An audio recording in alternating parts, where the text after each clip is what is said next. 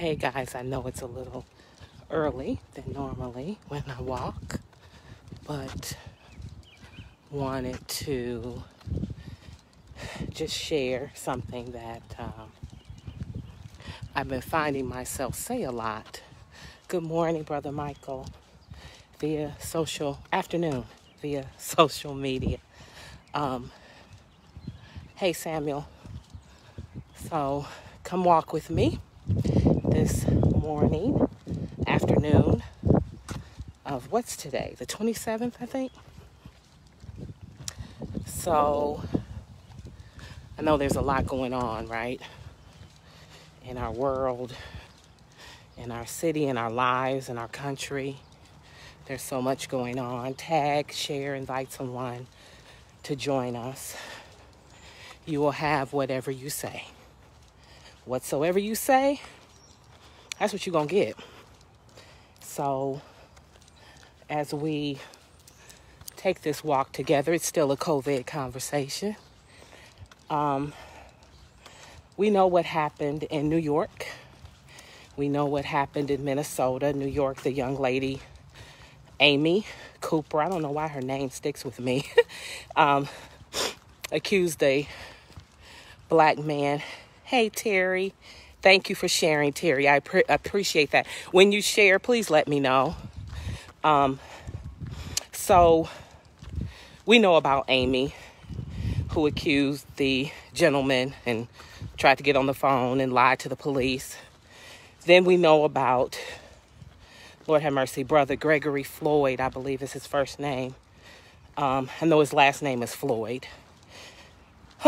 Was murdered by the police. You know, I said this morning to the Lord, I said, hey, Tracy. I didn't say, hey, Tracy, but I said, Lord, I don't know if I want to scream, if I want to curse, or if I want to cry. Does anybody else feel like that? I don't know if I want to scream. I don't know if I want to curse or if I want to cry. And I'm not a cursor. But lately, a couple of words that came out. Lord have mercy. So, why did I title this, You Will Have What You Say? Hey, Sister Carolyn, you will have what you say. The reason I say that is because many of us, as I've posted things and other people have posted things, one of the things I've heard people say or read, their comments, was they're going to get away with it. Meaning the police in Minnesota, even after they were fired. The statement was, they're going to get away with it. You'll have what you say. They're not going to be prosecuted. They're not going to be charged. You'll have what you say. And so I did a couple of posts this morning because I couldn't sleep. I didn't sleep well. I won't say I couldn't sleep, but I didn't sleep well because I prayed a lot, covering my brothers and my nephews and those in my life that I care about and I love, that are males and black males in general. And the frustration of this generation of millennials and Gen Z. And, you know, I did that post a couple of weeks ago about the 5 C's, COVID, cops. What was the other one? Confusion, conspiracy, and my quandary, right? So, even though quandary doesn't start with a C. So, I did all of that. Please share, invite someone, tag. When you share them, just let me know. Would love to thank you for that. So I did that post, and I said in that post that there are 2 things that are killing us. COVID and cops, good God Almighty. And then we certainly are killing ourselves. But right now, we ain't talking about that. We talking about what the police did to this young man, brother, 46 years old.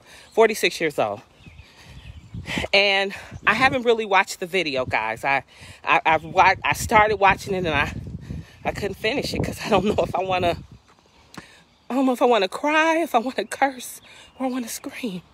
I don't know. And I'm not a person that gets frustrated. Thank you, Sister Carolyn. I'm not a person that, for sharing, I'm not a person that gets frustrated. A lot don't shake me. My mother used to tell me that coming up, and That's just how God cut me. But here lately, with all of this, I told y'all the other day, I had about a week or so in there that I was like, what am I feeling? And the cares of life, this inhumane treatment of people. And people don't care about how they treat each other. And the police, who are sworn to protect and serve, they don't care. See, I was saying they're careless with our lives. They're not careless with our lives.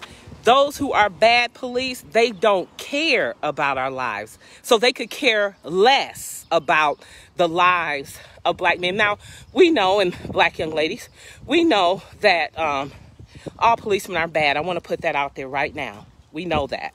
I have some I'm friends with, associates with, not bad. We know that. Black and white. And we know there are some rotten white ones and then some not so good black ones. We know that. But unfortunately, the ones who are rotten and who are bad, they make the ones who are good, they make them bad because we don't want nothing to do with them. We don't want to deal with them. So you will have what you say. I'm going to keep coming back to that because we serve a God who calls things that are not as though they are. Isn't that something? That's the God that we serve, Rhonda. That's the God that we serve, Carolyn. That's the God that we serve, Brother Brown. That's the God that we serve, Brother Covington. This is the God that we serve, who calls things that are not as though they are. And he said that faith, his word, faith is the substance of things hoped for, the evidence of things not yet seen. Despite the evidence that they keep trying to lie about, our faith is telling us, God, see, let me stop because I want to say this. I want you to get it, okay? When God allowed me to be over the intercessors at the streams, see, I used to, not that I necessarily had to teach them how to pray because all of them, I think most of them came in already as intercessors. But one of the things I used to tell them, see, you got to learn how to pray like David. Get him. The one who dug the ditch for me, make them fall in it. See, that's how you got to pray. David prayed prayers like break their jaw. That's how David prayed. So when I pray like that, I'm praying the word. I'm not, hey, glory. I'm not praying with ill intent. I'm not praying anything bad. That's the word. So it's not because we're so right or we're so perfect or we're so righteous that we can pray like that. It's because it's been an injustice. And when there's been an injustice, you can pray like that. I don't care how raggedy you are. It don't even matter who that person was, who the injustice was done against. If at that moment they were not doing anything to deserve that, then they lied, y'all. They lied and they said that brother was resisting arrest. And then the video comes out. He wasn't resisting arrest. He was not resisting arrest. And on top of that, he was cuffed. When your knee was on his neck, when your knee was on his throat, he was cuffed. He was on his face. Why did you do that? Why do the lives of our black men not mean nothing? I mean, well, we can say it's because they beasts, it's because they bad, it's because if they get it together and come together, there's a power that's in black men, oh my God, that can move mountains. The Bible talks about, if you speak to this mountain and you tell it to move, you will have whatever you say. That's the power. And that's the fear. But y'all gonna stop trying to make our black men look like they the boogeyman. They ain't the boogeyman. Hey, Mary. Hey, Samantha. They ain't the boogeyman. Y'all gonna stop trying to take them out because you scared. So what I understand, there is a fear. And I'm gonna say this because we know this is not all white people. We know this is not all police. But for those who have this mindset, right, there is a fear that they operate in. So you gotta understand. So you know how to pray. There's a fear that they operate in, right? Racism, the foundation of racism is fear, okay? It's not really control, it's fear. It's fear of losing control, so you don't like another race, okay? So there's fear. Then the anger that they have, right, against black people and other minorities and people of brown hue, their anger is rooted in fear. Now, black people are afraid. Hey, Pastor, black people are afraid. But our fear is based out of how we have been treated. So really, the root of what we're feeling, our anger, is different from their anger. Our anger is rooted and comes out of how they have treated us. Again, we ain't talking about all white people. We ain't talking about all policemen, right? There are people who are on team Black Lives Matter. Policemen and Caucasians. And the truth is we need more of you, because that is what will move the mission. We understand that all lives matter. All lives matter. But right now, we talking about the black lives that continue to end up in the street. Unfortunately, dead. The blood is crying out. Good God Almighty. Because of unjust treatment against our black men. And they're angry. And I'm not even a black man, and I'm angry. I'm angry. That's why I said, God, do I scream? Excuse me, Pastor. Do I curse? Or do I cry? And I think I've probably done all three. Because that was wrong. That was wrong. And it's so many times that we find ourselves saying, that was wrong. That didn't have to happen. That shouldn't have happened to that brother. That shouldn't have happened to that sister. It's wrong. So you will have what you say. So I'm encouraging us as a people to stop saying they're going to get away with it. To stop saying they're not going to be tried. To stop saying they're not going to be found guilty. Stop saying those things. What if and I put this on my post. I had 2 posts today that was quite long. But what if we started saying they're going to get arrested? They're going to be charged. They're going to go to trial. They're going to be found guilty. What if we start unifying around those words? Because if it was you, and this happened to your family member, wouldn't you want people saying that other than the negative and the pessimistic words? And I understand why those words can, rumble up out of you, because we've seen it so much. Hey, Sands. Hey, Anita. We've seen it so much. But what if, I'm just saying, what if our words, more of the negative words that have been spoken, have overpowered the positive words that are trying to go out there and have snuffed out the positive words? What if so many people saying what's not going to happen versus what will happen has snuffed out the movement in the hand of God? Well, just what if? We say that about speak your car into existence. Speak your house into existence.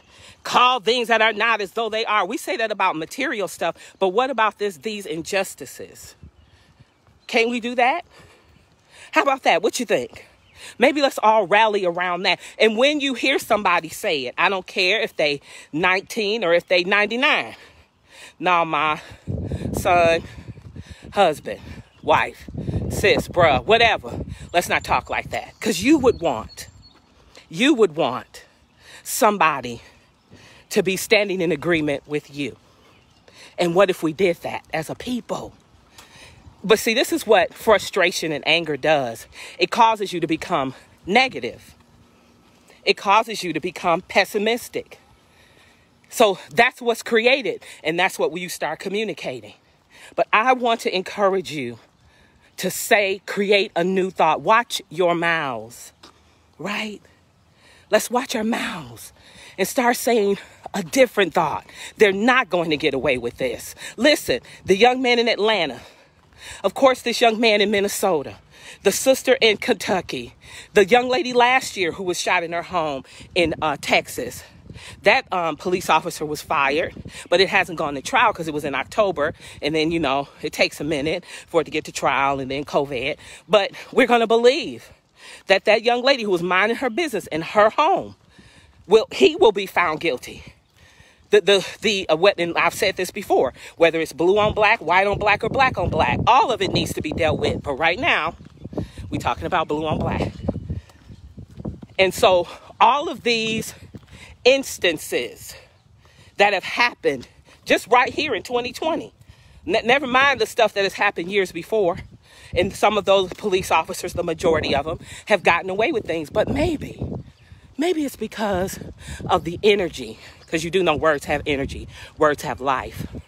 Words create. Words form. Words build. Maybe it's the words that we as a community have put out there. So watch your mouth. You will have what you say.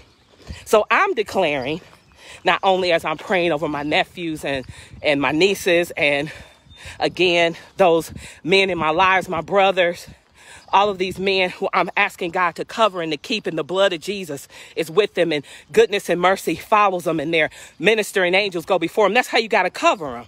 That's how you got to cover them right now. You just can't assume that when they go out, I don't care if they 6 or 60, when they go out, it's going to be well. You can't assume that. Not in this day and time. So you got to declare it. You got to pray it. You got to speak it. You got to cover them. Good God Almighty. So every man that is listening to me right now, I cover you in the blood of Jesus Christ. I cover your going in and your coming out, your down rising and your getting up. Good God Almighty. I declare that goodness and mercy is going to follow you all the days of your life. You are hedged in on the right, the left, the front, the back. Hallelujah.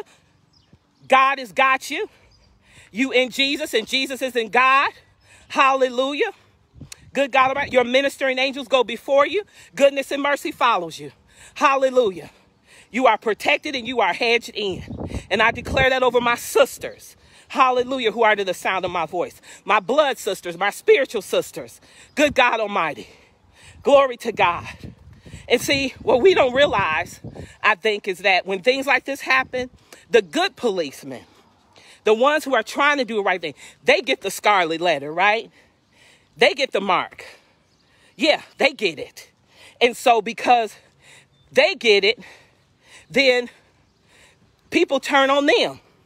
And they the ones who trying to help us for real. Now, I don't understand why them police officers stood there and let that police officer of 19 years, he has 19 years.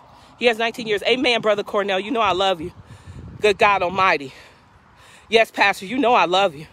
Good God Almighty. Come, lift them up. Lift up the man of God. Your brothers in the natural and the brothers in the spirit. I don't understand. Well, I do now because somebody told me. Why they stood there and let him do that. So what I was told was one of the police officers was a trainee. So he definitely wasn't going to step in and say nothing to the dude who had his knee on the brother's neck. But we got to speak up. My Caucasian brothers and sisters, my vanilla Swiss almonds, my white chocolate, same father, different mother. Good God Almighty. We need y'all. We need y'all in this. We need y'all to come alongside. We need y'all to speak up. We need y'all to say this is wrong. We don't treat people. Listen, I want to give you a comparison that I put on my Facebook page. There was the lady in New York. Her dog, she practically strangling that dog. Do you hear me? It's yelping and howling, and if it could talk, it could say, I can't breathe. You know it's the truth. If it could speak, that's what the dog would have said. Owner, Amy, I can't breathe. She pulling him around and doing all this. So I did a comparison. Not that I'm comparing Brother Floyd to a dog. Absolutely not. But you have two on the same day, two of God's creation. Both of them can't get their breath. One's yelling verbally, one's barking and yelping. Both of them are being handled by an authority figure that ain't giving them their breath, that ain't paying attention to what their needs are. Both of them. Yeah. One of them gets to go home. One of them gets their release and their relief, and they get to go home. One of them don't. Now, what got me with this was that the shelter that the lady had gotten the dog from, they saw the video. Yeah, both made me upset. Now, I'm with you. They both made me upset. And animal lovers and animal right activists, they probably don't like what I'm getting ready to say. But that black man's life is worth more than that dog. You know why? Because God created humans in his image, not animals. And I love my dog, and I cried when he passed away, and I probably mourned for weeks because I miss my cane. I miss him now. But a life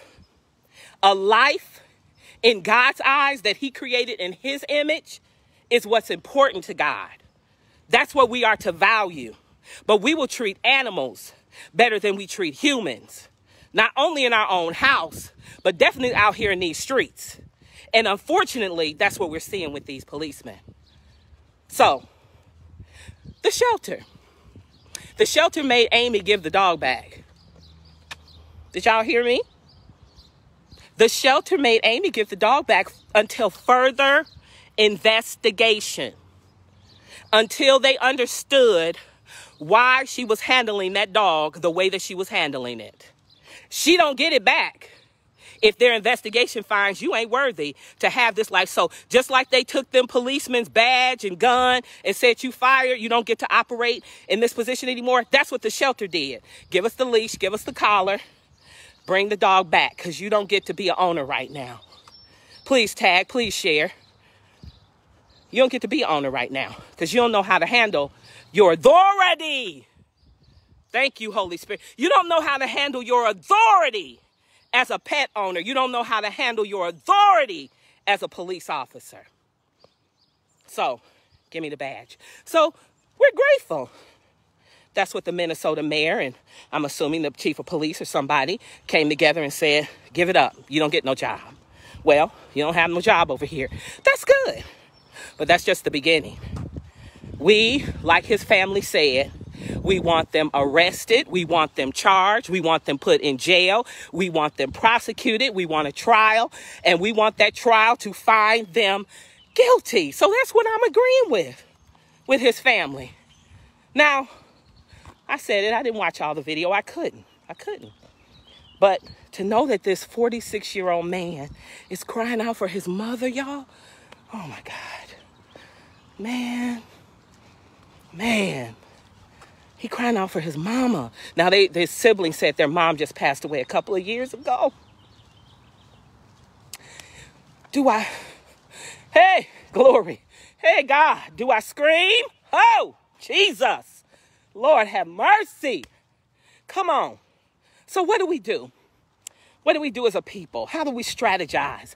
How do we help this Gen Z 20-somethings who angry and ready to fight and don't care? How do we help the millennials who are strategists and help them come up with a strategy? It's a whole system. Hear me. It's a whole system you got to bring down. It's a whole system. Now, yes, call the judicial system. I get that. But that has levels to it. But this thing in police departments, something has to change. Something has to change. I don't care if it's Minnesota, Atlanta, Sheboygan, somewhere back in the woods. It has to change. Because every city ain't going to have a mayor like this mayor that says enough. You got to go. And they cannot be allowed to go over to the next county, the next city, or the next state and get another job. Something has to be done. Now, I was doing some research, and I looked up, the first act, the first steps or whatever it was with the judicial system, with the POTUS that he and his son-in-law put in place. I want y'all to be informed. Though they let people out of jail, under that, not a penny, zero. Can y'all see my hand? Not a penny has been released in that fund. So, listen, don't fall for the okie doke. Don't be. Come on. What did Malcolm say? Don't be bamboozled. We ain't falling for that. No, not a penny has been released towards the First Steps program. So how you gonna get to step 2 when you ain't done nothing with step 1 concerning the justice system? Okay, so that was for free. I wasn't even supposed to be talking about that. So watch what you say. That's my message for the day. I want us to remember we serve a God who can call things that are not as though they are. We serve a God who is able and willing, all he needs is for somebody in the earth to start speaking it and declaring it. If one can put 1,000 to flight and two can put 10, can you imagine what all of us saying the same thing? Listen, I'm sure I've talked about this before in my walks as you walk with me. I'm sure I've talked about this before. The Tower of Babel. The Bible says that God said, let us go down and confuse their language. He said, because they are one people saying the same thing about the same thing. He said, there's nothing they won't be able to do. So I don't care if that's in your marriage, in your family, in your business, in your church, in your ministry, in any social issue, in any community issue. If your team, if you are saying the same thing about the same thing and you're on one accord, God said it ain't nothing you can't do. So that's what I want to leave you with. Watch your mouths. Watch what we say, because we're going to have what we say. And we want all of these people, Minnesota, Atlanta, wherever part it was in Georgia, Kentucky, Texas. We want all of those cases to be solved, to be prosecuted in the favor of the victim with appropriate sentencing. Amen. Amen. That's what we're going to say, and that's what we're going to believe. So I love you with the love of the Lord. Thank you for walking with me today. I pray you have a great rest of your week, a beautiful day. Go with Jesus and know that Jesus is always with you. He's promised never to leave you and never to forsake you. Please share this with someone, tag someone who needs to be encouraged. God's got this. He is not going to leave us. He knows. Listen, God is a God of justice. You do know that, right? God is a God of justice. Yeah, he's a God of justice. Now, why it may take so long for justice to come, why some people appear to get away with something and other people don't, God is a God of justice. I don't believe that any of those police officers in past cases who got off, right, who didn't get charged, oh, God's got a charge against them. You took one of his lives for no reason. For no reason. Running. They're running from you. There's no threat. Their back is turned and you shoot them. There's no threat. Come on. No weapon. Not resisting arrest. Cuffed. Oh, all of that is injustice. And God is a God of justice. And he is going to get justice for his souls. Somebody could say, well, what if those people aren't believers? It don't matter. They're his creation. And he's going to get justice for his souls that have been unjustly murdered. Listen, by someone in authority. By someone in authority. Someone in authority who's supposed to do the right thing, but they usurp their authority. They take their authority beyond the limits that they've been given. So, got to deal with them. You know, we just got to be patient and keep saying what we know to say. Keep believing God. Like I said, y'all better learn how to start praying like David. Yeah. Better start learning how to pray like him. So, I'm done. I love you. I pray God's blessing over your life and your safety. Continue to go out and be safe. Wear your mask. Practice social distancing. Wash your hands. Wear your gloves if you need to in those spaces. And be encouraged. Amen. God bless you. I love you with the love of the Lord.